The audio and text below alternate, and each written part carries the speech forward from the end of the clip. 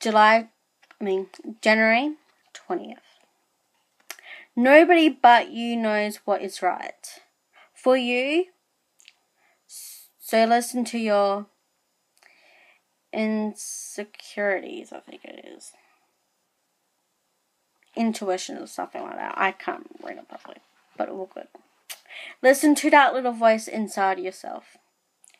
Like a loving parent or a good friend. This is the truest part of your soul, the key to your happiness.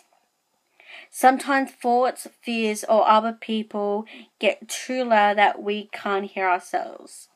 Do what you need to do to get back in touch. Go.